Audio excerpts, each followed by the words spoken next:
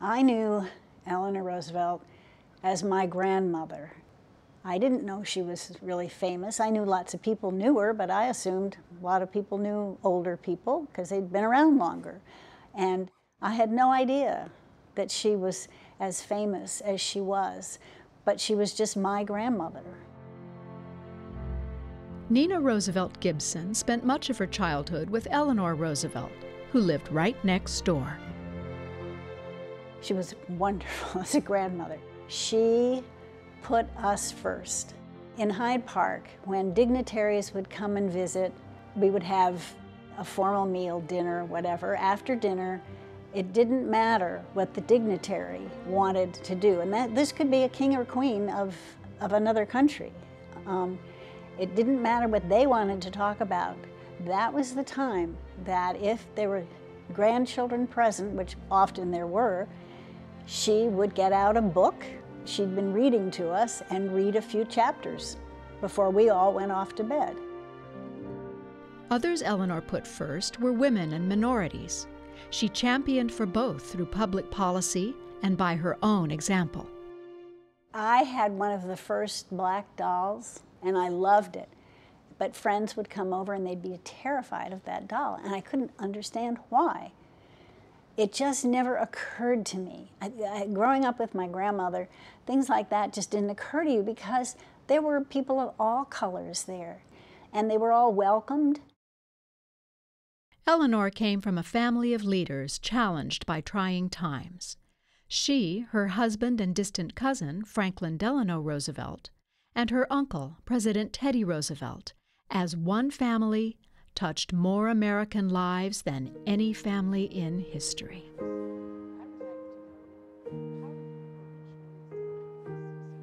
Eleanor Roosevelt had been her husband's liberal conscience, always urging him to do what she saw as the right thing. During her last years, she served her country and her party in the same role.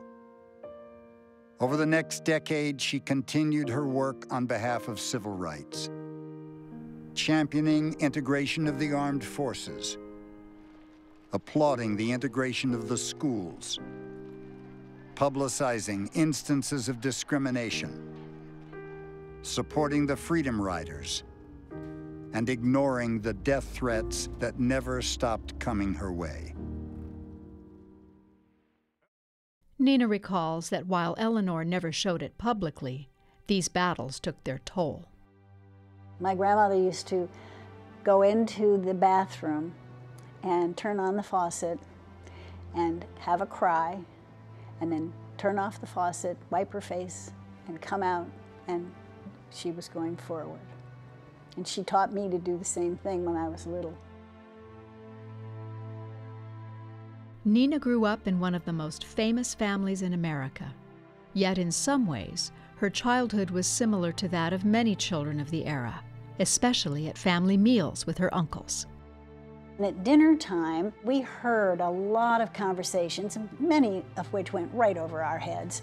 My father at that time was the only Republican, and the others were still Democrats, so we had booming discussions between the brothers and my father at the dinner table, arguing back and forth. And as children, we picked up quite a bit of what they were saying. We didn't really understand it all, but we were never sort of pushed away from any kind of conversation. We rarely talked about FDR in the past. So when I was in college, I took a course on FDR and the New Deal.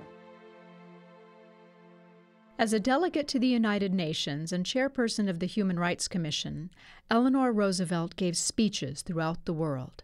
At times, Nina accompanied her grandmother. On one especially enlightening trip to Isfahan, Iran, they came upon a beggar outside a hut by the side of the road. We stopped, as other visitors did, and we got out of the car, and we went over, and we were talking to the man, and we had interpreters. And my grandmother had not been introduced, but she said to him, we have brought you, we were going to have a picnic, and so we have brought you some picnic foods. Would you like them? And the man, suddenly tears came to his eyes, and he said, Mrs. Roosevelt. Now, nobody had told him her name, but he heard her voice.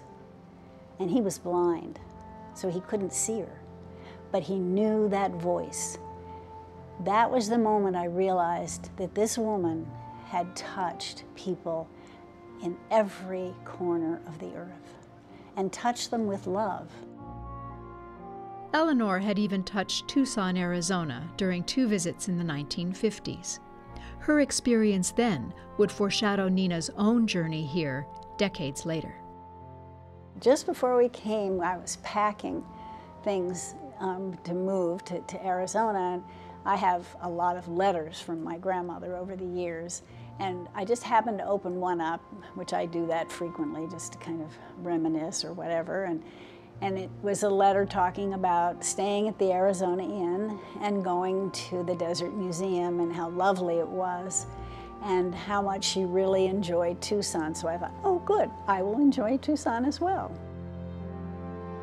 Eleanor Roosevelt passed away in 1962, shortly after celebrating her 78th birthday, with a party for children only.